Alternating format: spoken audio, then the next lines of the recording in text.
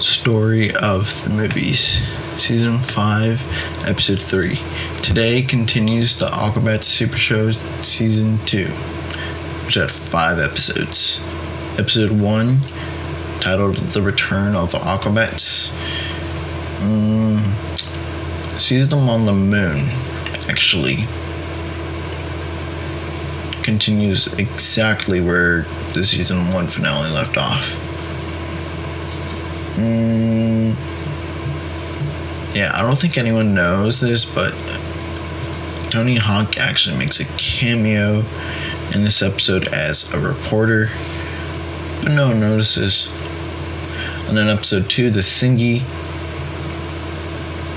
Yeah, that one's kind of creepy because they're trapped in a snowstorm, and Crash is the only one that knows that there's an alien on the ship. But Crash manages to save the day and save his friends from becoming rocket fuel.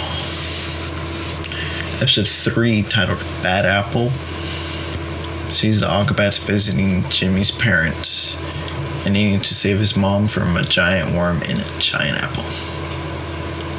Episode 4, titled Summer Camp, is probably the worst one of the season. And then episode 5, the finale, the Anti-Bats, is where Ricky picked Rachel Moonbug as the winner of the Battle of the Bands.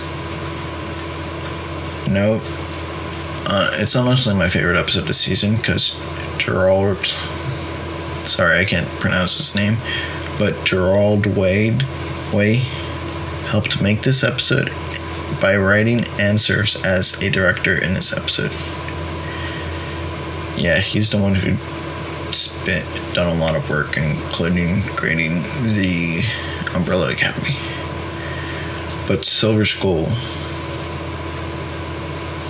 gives the other two bands powers to destroy the Aquabats. And this episode turns out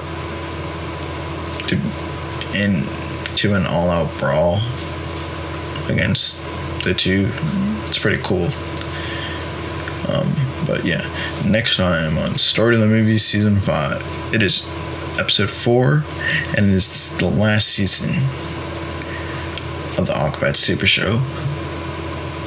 Only lasted 3 episodes. Until next time, listeners, stay safe and peace. This is Roan, signing off.